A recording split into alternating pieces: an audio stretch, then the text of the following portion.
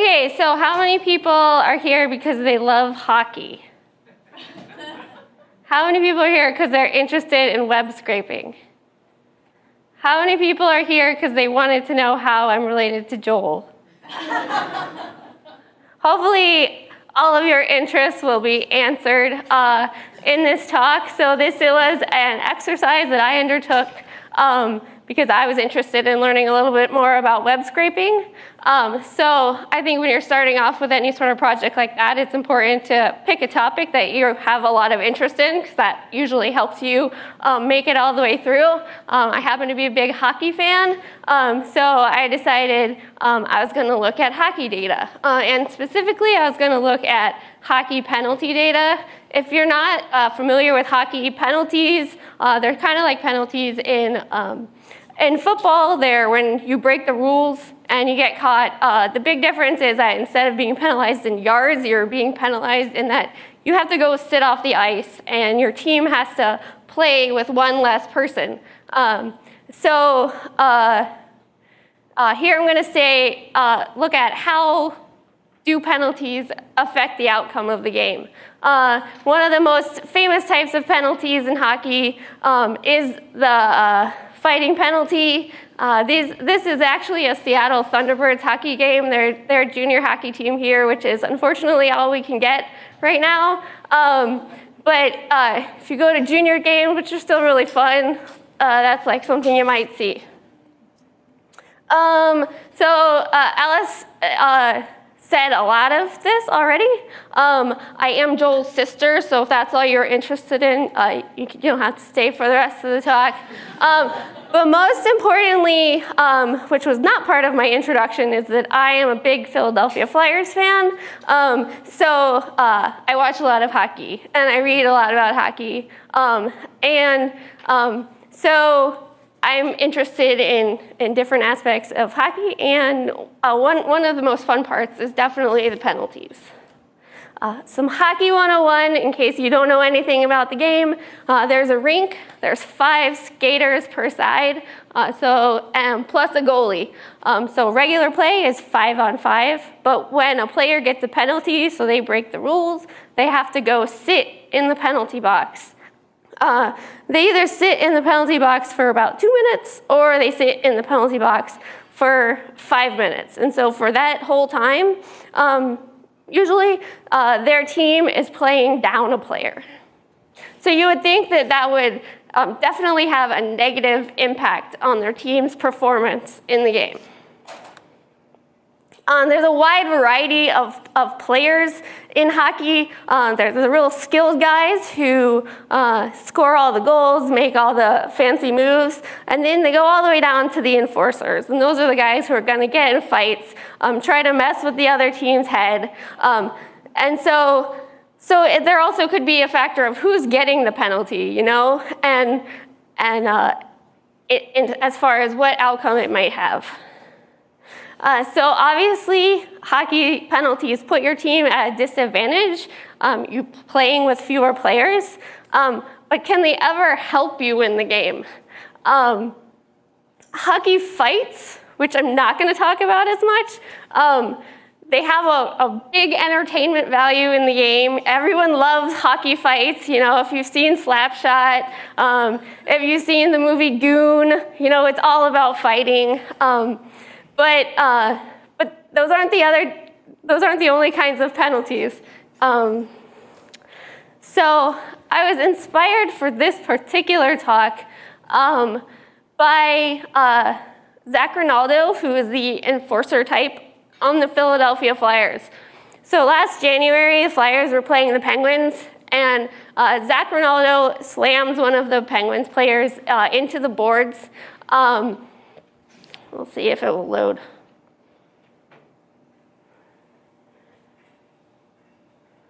So it happens right at the top right corner right now, and then they replay it. They'll replay it again in slow motion. So that is a particularly dirty type of penalty called boarding, where you're slamming a guy into the boards when he has no idea you're coming at him, so he can't make any defensive moves to keep himself from being injured. Zac Rinaldo has a reputation for doing these sorts of things. And he got a penalty and he got ejected from the game. So he was no longer in the game. But could he still have had an effect on the game? After the game in his media interview, he said, "Yeah, I changed the whole game, man.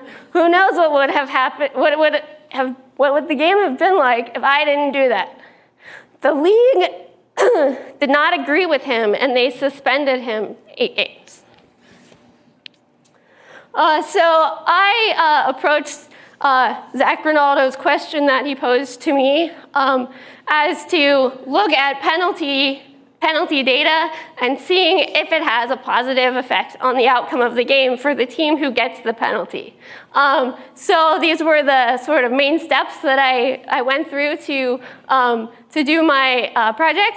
First, I had to design the experiment. Then I needed to scrape and parse data. I needed to clean and combine data. And then I needed to analyze all that data together. So to design the experiment, I was using my brain. This is my own personal brain. It's not a module in Python called brain. And then to scrape and parse the data, I used requests. I initially set out to use BeautifulSoup. I'll get at why that did not work. And then I also used regular expressions and HTML parser. And then for the analysis, I used pandas and stats models.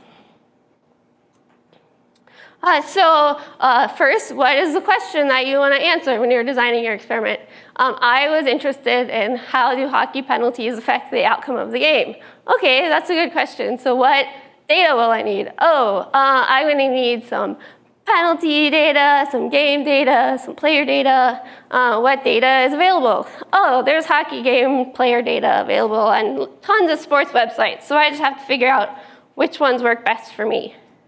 Then there are some specific types of data I was interested in for the penalty, you know, which team, what player, what type of penalty is it, the game information, so who's playing, what's the state of the game when the penalty happens, you know, is the team that's taking the penalty, are they down, are they ahead, are they tied? And then a little bit about player information of what type of player got the penalty. Like I said, that there's quite a range between a real skilled guy who is valued on the ice versus the enforcer guy who just likes to get in fights. When I went about getting some game data, I thought that there was 2 questions I should answer about where I should pick it from. One is how easy is it to automate from moving from page to page? And then the second is how easy is it to get the information I want out of the source code? So for the play-by-play game data, I got that from NHL.com. They have this string that's constant for all their games, followed by a season indicator, followed by another constant. PL stands for play-by-play data, and O2 indicates regular season. And then there's a 4-digit code that corresponds to the game in the season. So there's 1,230 games in the season, so each one gets a number. I got 10 seasons worth of NHL regular season games. Over the course of these 10 years, there is a switch in how NHL.com was presenting their play-by-play data. So for the first 5 years, it's this part on the left, and it basically just looks like a text block in a website. On the right are the later seasons, and it's a little bit more complicated. There's obviously some tables embedded in there, but I can get the same information from both formats. You know, I'm looking at what was the time of the penalty, what was the penalty, who got it, and what was the score when it happened. So the earlier seasons that looked like a block of text in the HTML, they actually were a block of text in the HTML. So basically, it's just parsing a text file to get the information out of there. And then for the later seasons, again, it was some embedded tables in this HTML file. So to get all the games, I can just loop through all the seasons, and then loop through all the games, and then I have all the content for 10 seasons worth of NHL games. It was pretty simple. One thing to think about is what should we do with the result? Should we parse it on the fly, or should we download it and store it? For performance and just so that you can test your code multiple times or tweak your code, it makes sense to download it and store it. From a practical, personal perspective, we are Philadelphia Flyers fans, so we watch all of our games on NHL.com. And I was downloading, 12,000 games from NHL.com. I wanted to sort of make it as unlikely as possible that they might block our IP address, because I would get in a lot of trouble if we couldn't watch our hockey games at home.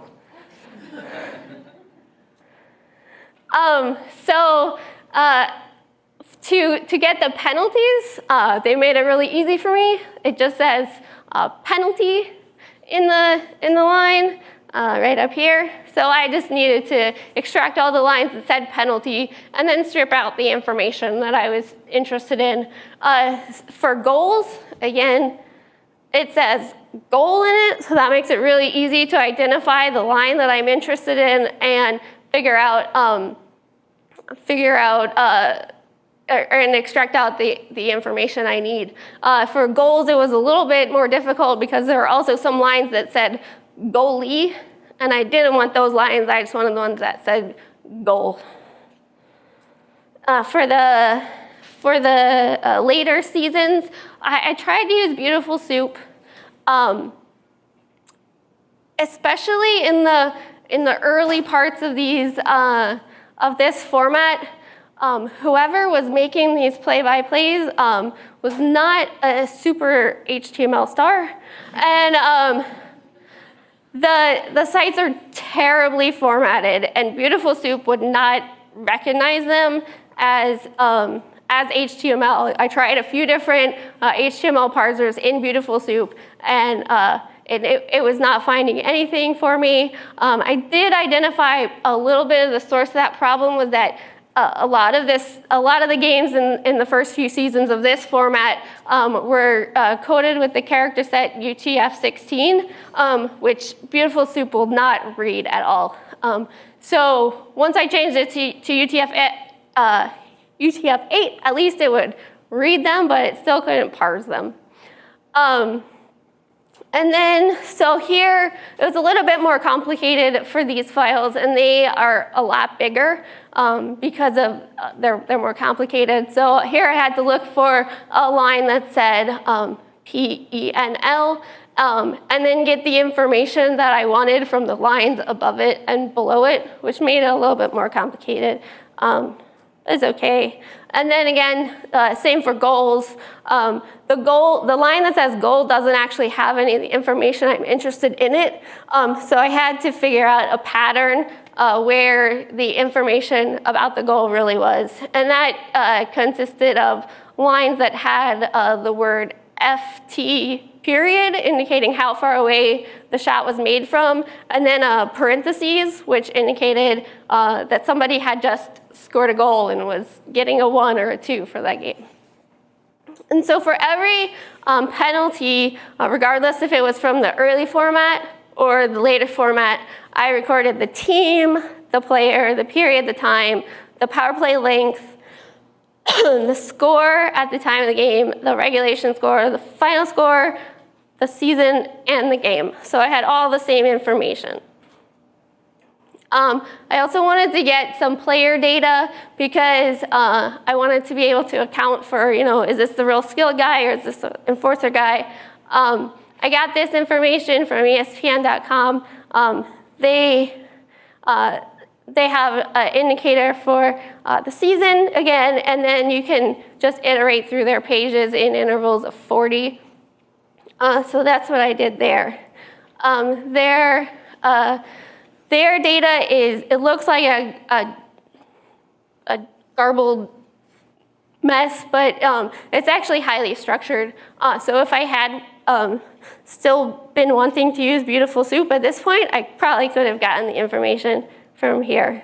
To get all the seasons of stats, again, loop through the seasons, loop through the counts in intervals of 40, and then just keep adding that on to the same file. So this is what like the table looks like. You can see it's very well structured, and there's the same information for every player. So that kind of makes me think maybe a regular expression would be good for this to extract out the information. So I made this regular expression, and then it looks a lot more complicated than it is, but I basically just copied out a whole unit that I knew I wanted to repeat for everybody and changed all the variable parts. There were some interesting finds, like if you're a wing, you had RW, but if you're a center, you had just C. But I didn't realize that there was this space afterwards that was really important.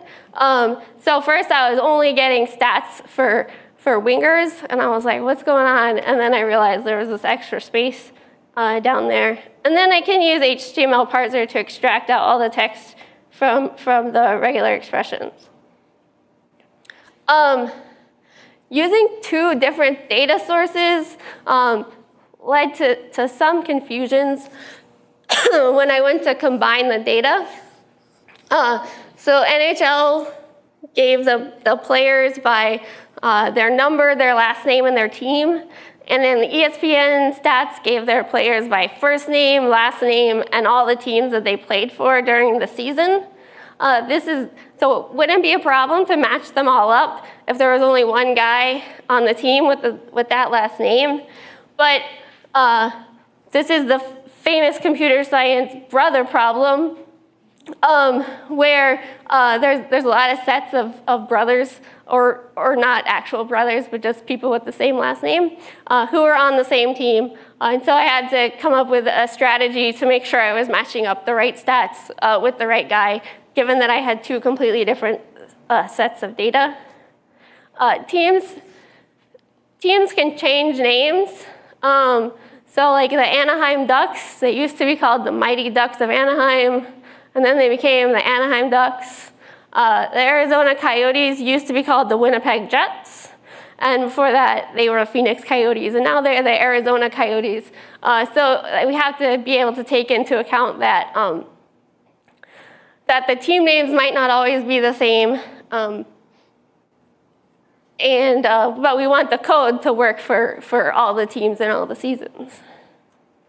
And then the penalty data was interesting. It was kind of interesting to look at the evolution of what they called penalties over the course of these 10 years. So there was like board checking, and then boarding, and then high stick and high sticking. So there were, in the data set, there were 118 distinct names of penalties, but many of these corresponded to the same exact penalty. So I standardized the names of these penalties and categorized them into 6 penalty types. So physical foul, that's what I'm calling one of these dirty penalties, where you're out to injure someone. So like kneeing, boarding, headbutting, something like that. Some of these other penalty categories are a little bit, they can be accidental, or they could be accidental.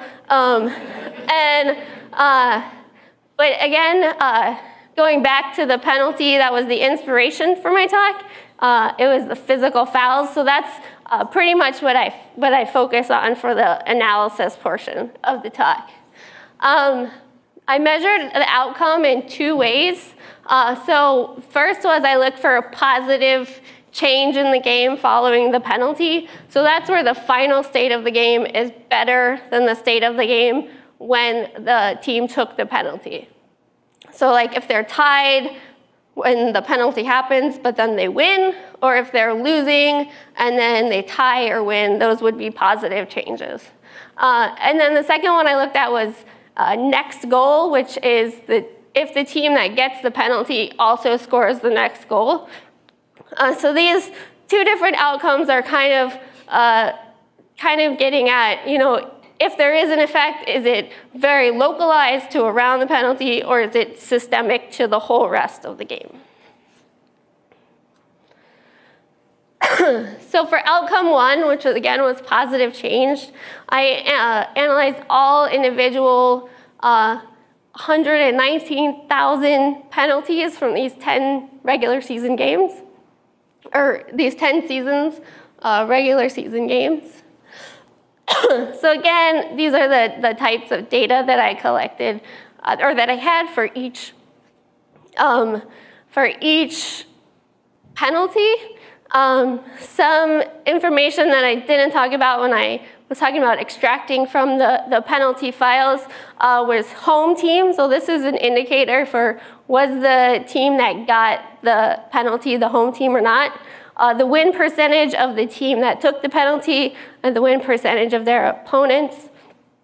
And then these last two are related to the particular player, which is average time on ice per game and average number of penalty minutes per game. So this is just sort of a description of these 5 types. I didn't include bench because I'm only looking at individual data, and bench penalties are like taken by the team. So there's no of those individual stats to include. So again, this is stick infractions, physical fouls, penalty shots, physical altercations or fighting, and then delay of game. These are descriptions of how they're associated. We could take out our calculators and look at that.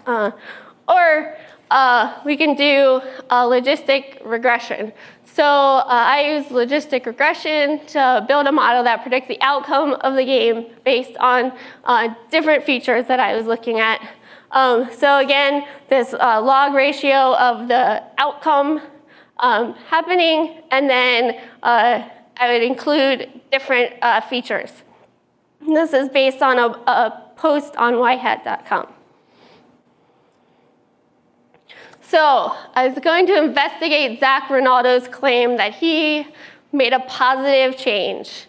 So without any other covariates of game or penalty features, I looked at physical fouls and found that there's about a 13.8% increased chance of getting a positive change in the game if your team takes a physical foul. And this is, I mean, this is crazy, right? You're out to injure someone, and then you get kicked out of the game, and then it helps your team. It's very weird. But so then I was like, well, I got to control for all these other factors in the game that I know are gonna be involved. But even when I control for the team and opponent strength, it's still, 13.5% increase. So we talked a little bit about the player effect. So these are those 2 stats that I was talking about before of how I measured player effect. The time on ice is on the Y, and penalties per game is on the X. The blue line is the X equals Y line. You can see those 4 guys who spent more time in the penalty box on average than on the ice per game. So 3 of the 4 of those were from the 2 earliest seasons, which was before the 2004-2005 lockout, when they made a lot of rule changes and penalty minutes started going down. And then the other one I like on here is this guy out here. This guy is an enforcer, but this was his first season in the NHL. And he got brought up on a team that already had an enforcer. So he had to play a lot of minutes because he couldn't be that guy who was just getting into fights, but he's still a gritty, dirty player. So he got a lot of penalty minutes. So that's how he ended up out there. But where do those different players different types of players that I was talking about before fall out on this chart? Lady Byng Trophy is a trophy for good sportsmanship. So those are guys who don't get a lot of penalties. So you can see in the blue, they're very close to 0 penalty minutes per game. In the red and purple, those are the real skilled guys, either the skilled defensemen or the skilled forwards. They're on the ice a lot, so they might happen to get some of these accidental penalties more, but they don't get a lot of penalties. And then down in green, I've highlighted a few of the enforcer types, and these guys don't play a lot, and they also spend a lot of time in the penalty box. So you could kind of think about, would it matter who is getting the penalty? You know, we're always used to the enforcers getting a penalty, so we're kind of over that, so that's not going to affect us. Whereas if one of these skilled guys gets it, then, you know, maybe that will really fire up the team if our captain's going out there and getting penalties for us. When I included these two stats into the model, neither of them was significant. So neither of them seems to have a significant effect on how physical fouls affects the outcome of the game. And the odds ratio, again, was about 13% increased chance of having this positive change, given that your team has a physical foul. So the second one I looked at was next goal, and that's there was only 102,000 penalties because not all the penalties had a goal scored after them. But then the outcome was really pretty much the same. I still saw this positive effect on scoring the next goal after having a physical foul.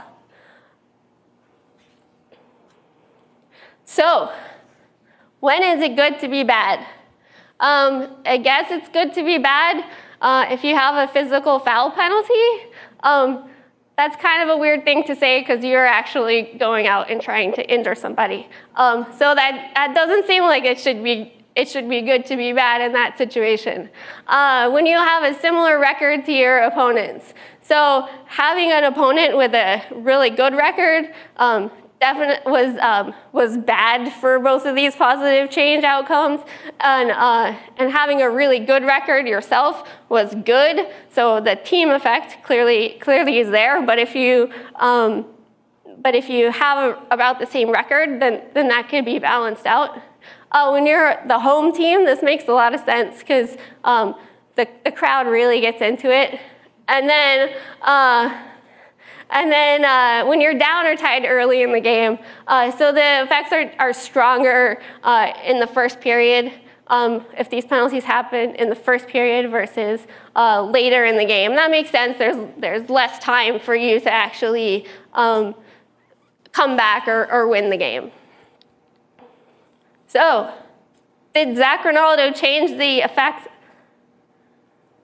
So, Zac Rinaldo did get a physical foul, so that's +1 for Zac Rinaldo.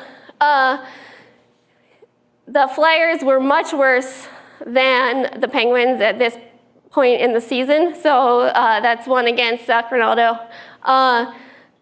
Philly was the home team, so +1 for Rinaldo. When you're down or tied early in the game, Philly was actually ahead at the time of this penalty, so I guess, yes. I don't know if he particularly changed the game. He's no longer a Philadelphia Flyer, so maybe that's how the Flyers management thought of the whole situation. Yeah, that's it.